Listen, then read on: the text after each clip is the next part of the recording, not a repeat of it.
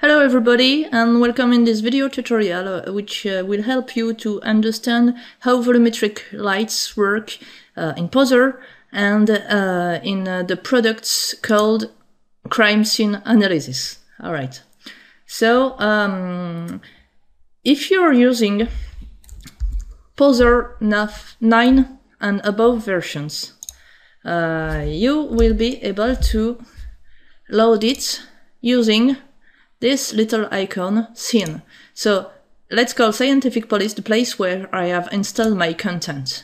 You have V3D crime scene analysis, and in this crime scene analysis folder you can find 3 different lights corresponding to 3 different colors of beam.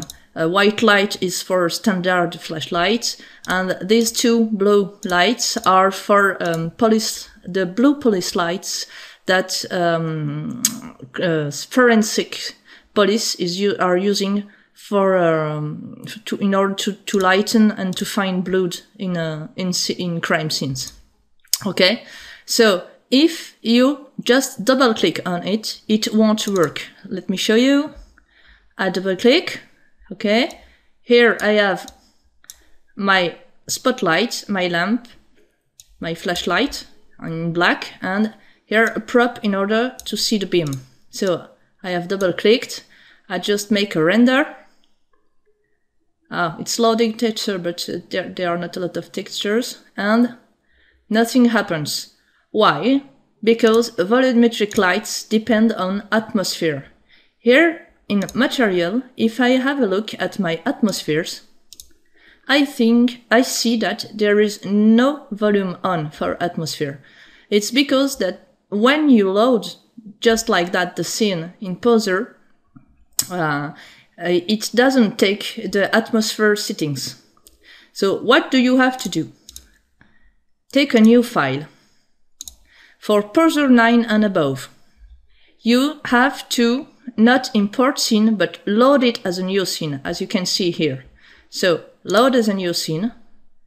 No, don't change the scene. Don't see the changes. Here you don't see any difference, yet there is a big difference. Now if I make a render of this area, it will take a little bit longer, but you will see the shape of the beam in the atmosphere. You will see just like the little dust in atmosphere were visible. You see the whole shape of the light beam. Okay, you see the difference. I'm gonna wait till the end of the render, or at least till we see almost all the beam. So you see the beam coming from the flashlight and going on this prop. Now I have opened Poser 8, okay? In Poser 8, you see all this icon. You don't have the icon that allows you to load a scene. So you have to do it differently.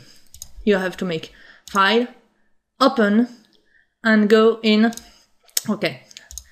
In the place you have installed your content, you go in the Runtime, Libraries, Scene, V3D for V3 Digitimes, Crime Scene Analysis, and here you find your lights.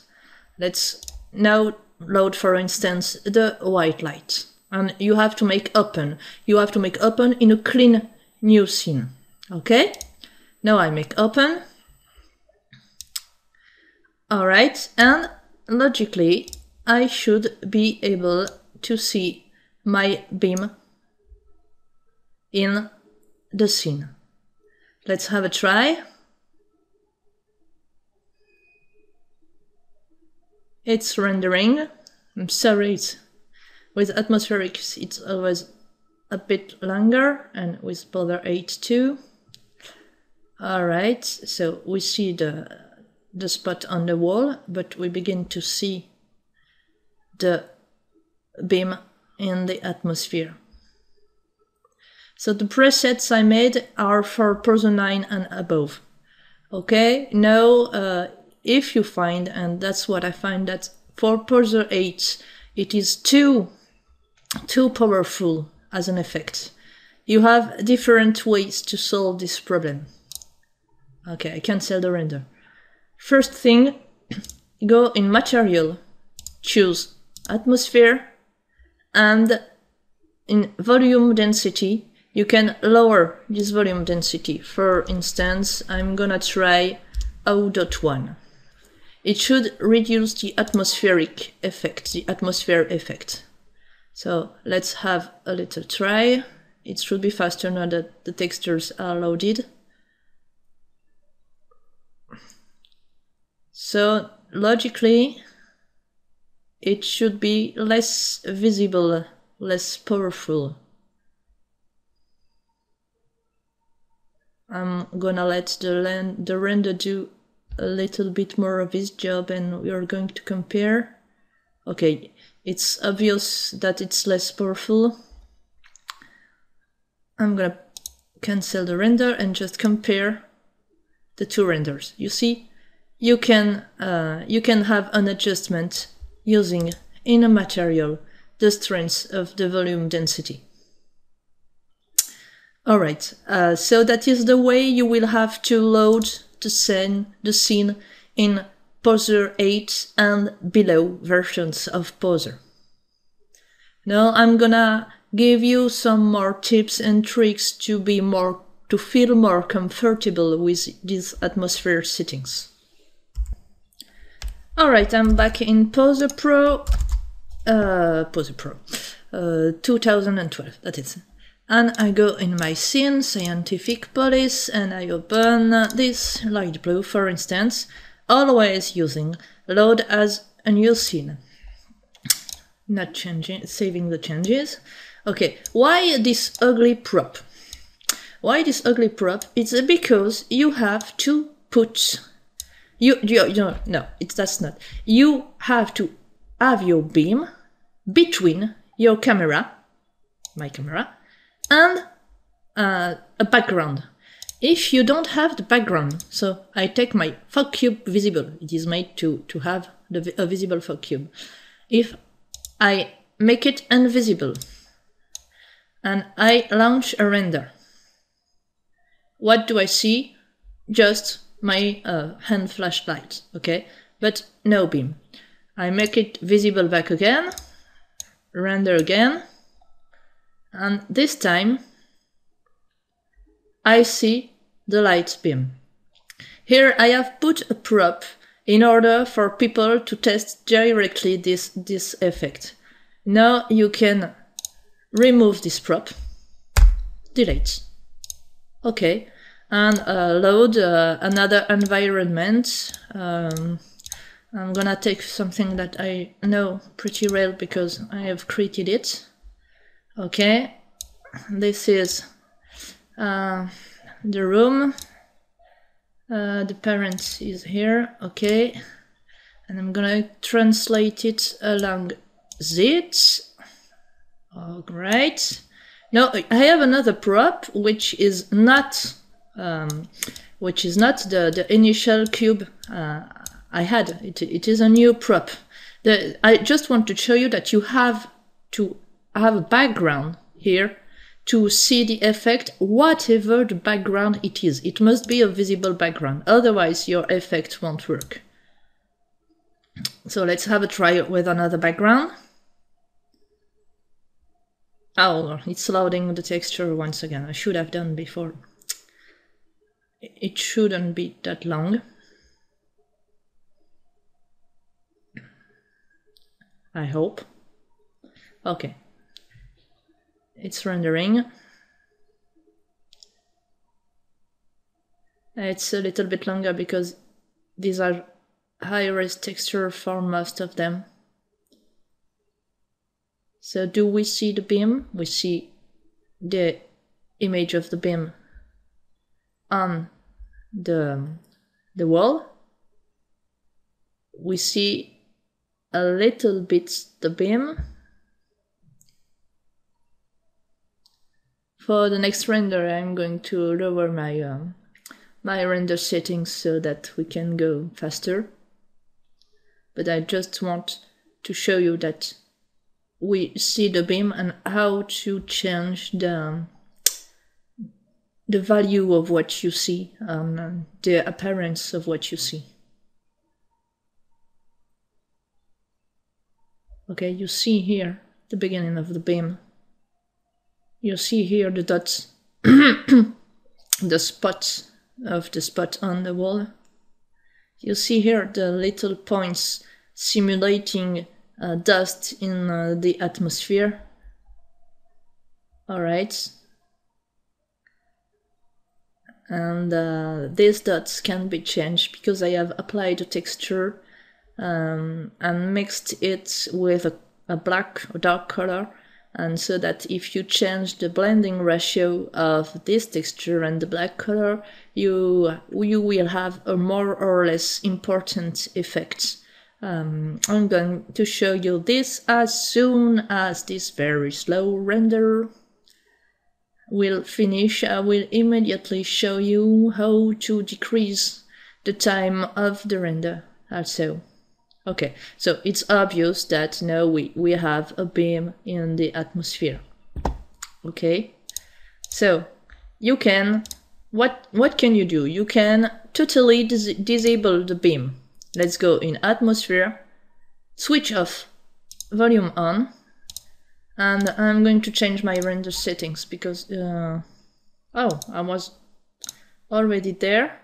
What's important is to have shadows. I am going to remove that and keep ray tracing.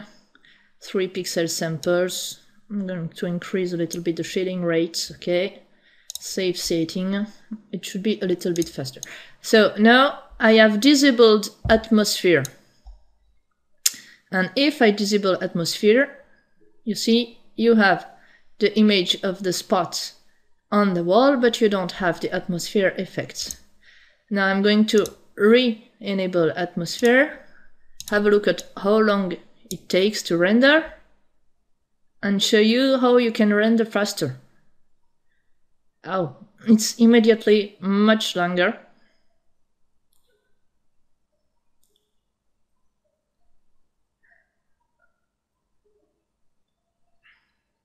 I won't wait till the end, I just want to see the top of the beam.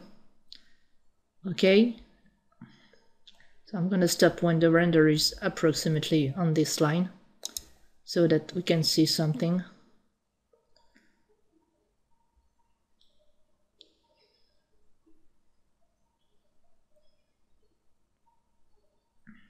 Okay, we're near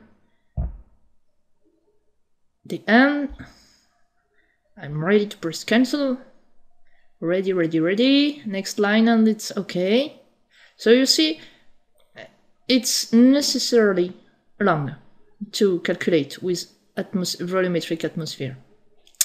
But you can go in material and change your volume step size. Here I'm gonna take 0.9 for instance. And try, if I increase it, I'm gonna try a new render. And oh, it's going much faster. Yes, and it's pretty nice. Except that, yeah, here you have holes in your render, in your light beam. So this parameter here, volume step size, is going to tell to Poser the distance of the planes that are used to calculate volumetric lights, because volumetric lights is calculated by inserting. I briefly sum up what's happening. It's putting planes, vertical planes, between the beam, between the source and the end of the props which receives lights, and the distance of this plane is determined by volume step size. Here, out at night, it was too much. I can take 0.6 for instance and see if I have if I still have my holes here. But you see it's already much faster than 0.1. Okay, I still have my holes. 0.3.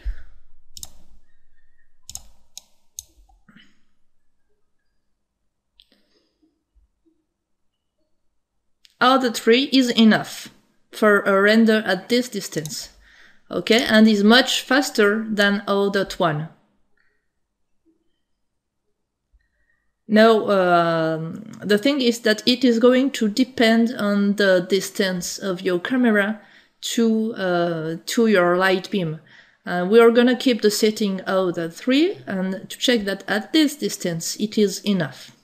And now we're going to have a look at what we make a little, you see, at this distance, it is okay. Now, if we want to focus a little bit more on the flash lamp, we will see that it won't be enough. So I'm focusing here. So I placed my focus here, all right, and I'm keeping a 0.3 volume step size and make a rapid render here. And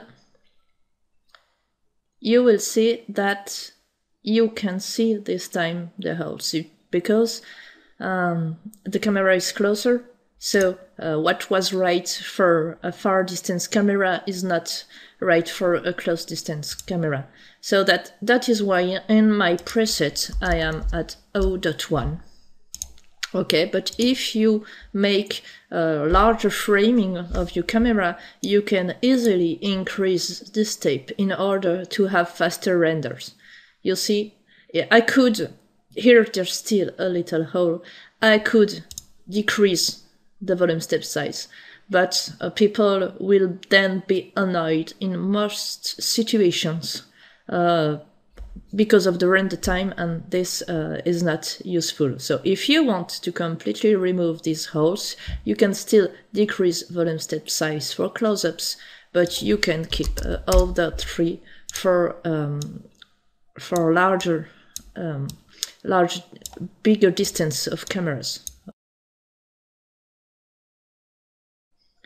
Alright, I have reloaded my initial scene, and to show you one or more two things. So in my basic scene, I have the fog cube visible prop, and I have also a remove me light, which is only useful to see the whole environment since the beginning. You don't have to keep this light. You can develop your own lighting. What is really important in all the lights that you're going to add is to put the atmosphere strength of the light to 0.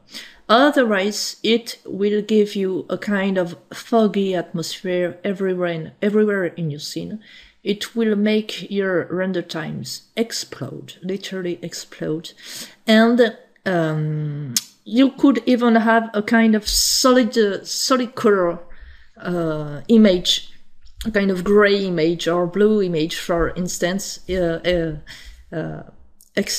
but you won't have your render. By default, when you create, and I'm going to remove this light, okay? Yes, remove me light. Okay, here you see exactly why you need this light in my basic scene. Now, if I am adding an object, for instance, an infinite light, okay? I'm adding this infinite light, and by default, in the light one properties, I see that atmosphere strength is not at 0. If I put it, for instance, at 1, and, well, be ready, and launch a render, what's happening?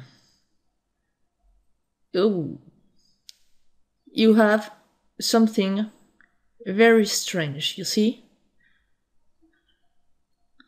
It's how to define this? It's a whole white solid color, white and blue. It's not working the way you want. If you're putting the atmosphere strength to 0, and launch a render. Here you see your prop. Previously you didn't see your prop because it was hidden behind the atmospheric volumetric light planes, roughly speaking. Okay, so what's really important is as soon as you create a light, you can configure it afterwards the way you want, as you're used to do it. But what is really important is here to have the atmosphere strength to 0, and by default it won't be 0, okay? I must be in a shadow map, I think, because of this little square where you see some artifacts like that. It's probably because the property is depth shadow map. If I take a ray trace shadow, it should disappear. Let's have a look. Shadow map is a nice configuration, but I don't use it frequently because it tends to produce artifacts. You see, I just put a ray trace shadow instead of shadow map, and it has disappeared.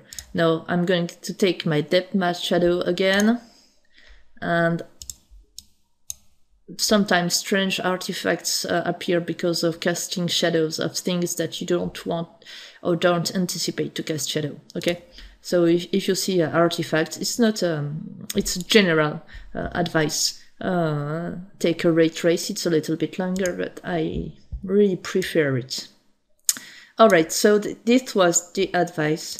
Any new light, point light, spotlight, IBL must be configured to have a 0 atmosphere strength, except if you want to produce some funny effects. No, the scene is not the right scene to show other atmospheric effects. You can create if you want other spots, objects, create light spots. If you want to have effects, you can create new spots, and you will have a new atmospheric effects if it's your goal. But generally in your themes, I think that you won't want to mix too many atmospheric and volumetric effects, because it's the render times go faster and faster, longer and longer. Sorry. I was watching the render to see what was happening. Yes. Okay, you see. So why is the okay? This is why is the spot white and the atmosphere blue? Okay, here I have a blue spot and a blue atmosphere, but here I have a white spot and a white atmosphere. So for this, you can go in still atmosphere. The volume color of atmosphere is by default blue. I can change it for a nice pink, for instance.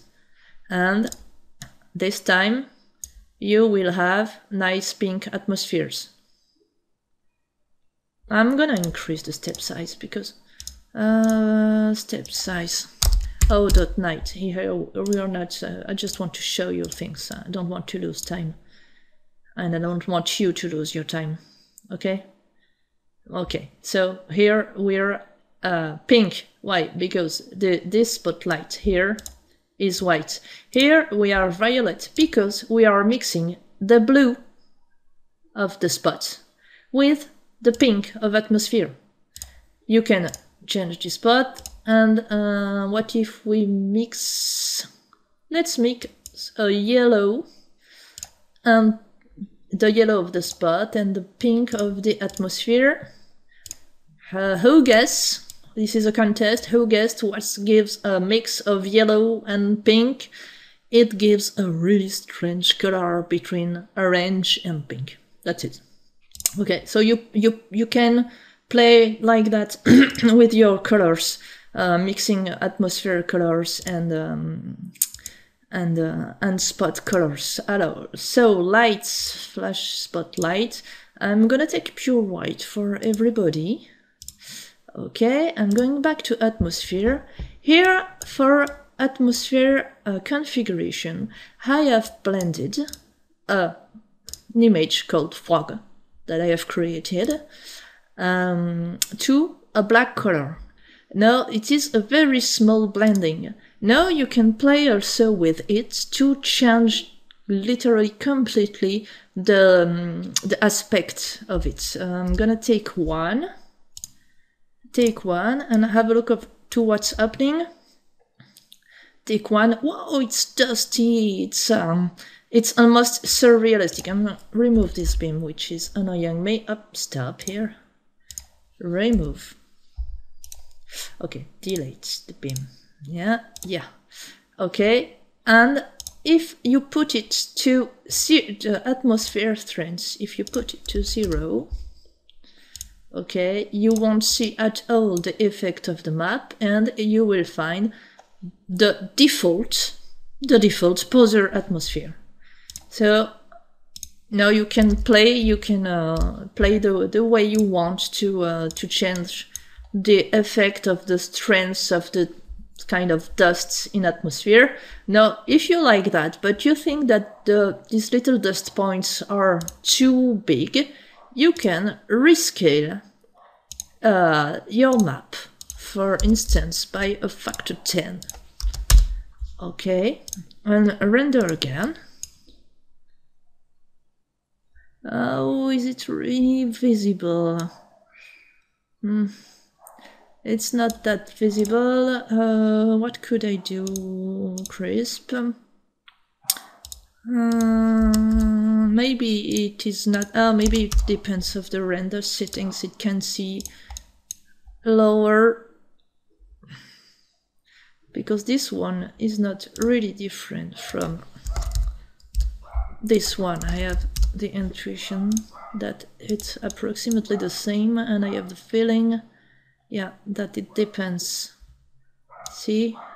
Yes, it's almost the same thing. Maybe if we go in render settings and shading rates very low, save settings. Now let's see if we can have a difference. The shading rate, of course, when you decrease it, it's going to increase your render time, but it globally gives you the size of the detail that you can see. So low shading rate, you can see very small details. Okay, now I cancel, and I'm gonna try to reduce this size.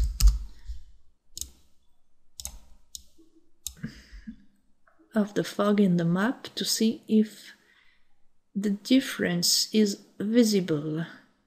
Yes, it is. So this is a general advice once again.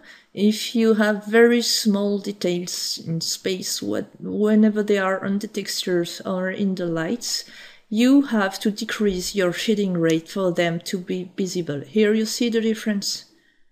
I have rescaled my map.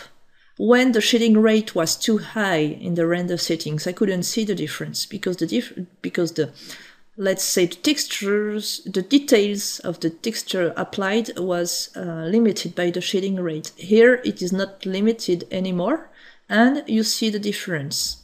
Okay, and now this time you can increase or decrease the strength of this volumetric noise. So here it is almost not apparent, you almost don't see it. Okay, but of course when decreasing shading rate you increase your render times. Okay, it is almost not apparent, and here it is, oh, it should be important, it will be very visible. So that's what the shading rate parameter is used for. See, there is a lot of beams, there are a lot of dusts in atmosphere, a lot of very small dusts. So you can play with this scale to rescale the the effect of the dust density in the air. You can play with this blending. Okay, I made it pretty small because I don't want to see too much dust. You can increase or decrease volume density. Okay, this will give you a much higher or lower effect. You can change the volume step size. Higher values are okay for decreasing render times, but you may see holes.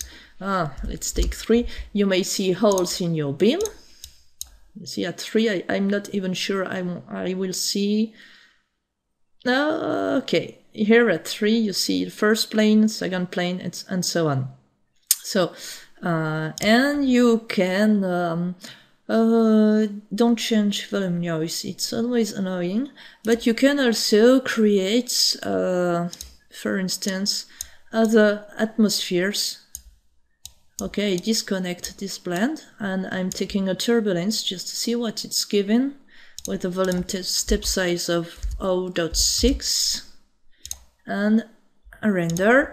And this time you're using pose nodes to change your atmosphere shape.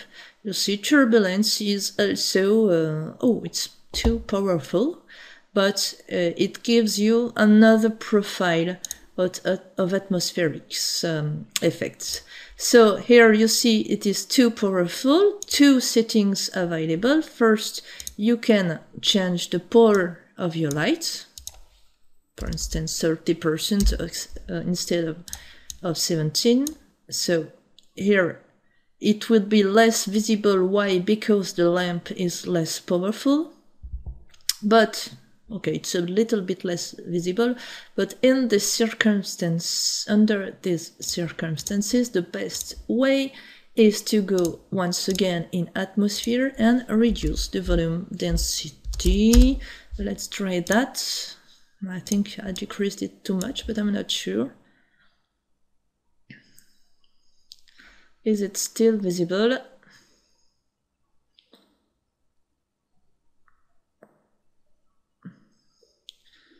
Okay, it's working.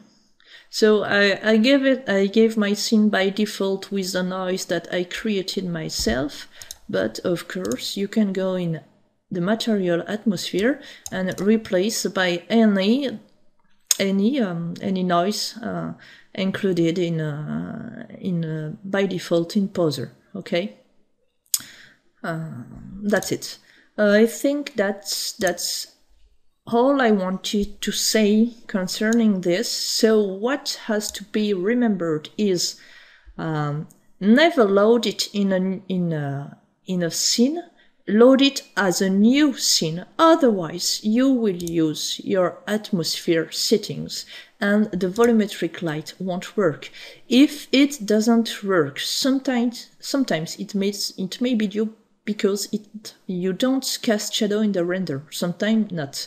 Sometimes it is due to the fact that you have no prop behind your volume, so you have to add a prop, a background, even a visible plane. You have something visible. You have to have something be visible after your volume lights. And okay, what do I have to mention? Whenever you add a new light. Whenever you add a new light, take great care to put its atmosphere strength to 0. All right. And last point is that this lamp, okay, is the parent of the spot. So if you want to work easily, you can for a while make it invisible.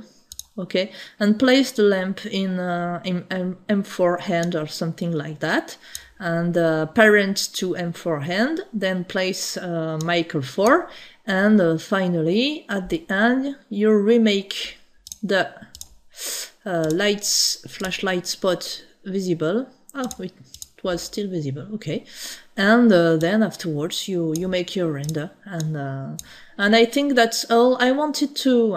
So the video is not perfect because I'm making it pretty rapidly, but I wanted to make it because it's not obvious at the beginning to use volumetric lights, and there are many traps that you can fall in, and I am trying to give you the little tips that that will allow you to have the best usage of these lamps.